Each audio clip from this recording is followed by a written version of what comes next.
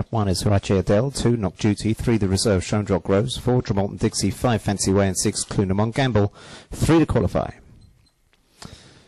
We're there for race number 2. Good break in the middle by Trap 3. SHRONEDRAGH ROSE, the reserve, takes him into the opening bend from 2 on the inside, then goes 4, 1, 5 and 6. 1 checks out wide there as they go towards the second bend, and 2's being joined on the outside by 4, who goes a net clear, but 2 goes again on the inside and regains the lead at the halfway stage. Knock a Duty out in front now at the third bend, and quickly skips clear by about 2 or 3 lengths from 4. Then comes 1 and 6 as they come towards the final bend. It's Trap 2, Knock Duty out in front, 3 or 4 lengths clear from 4 and pulling away all the time. A strong finisher here. Trap 2 the winner from 4 and 6.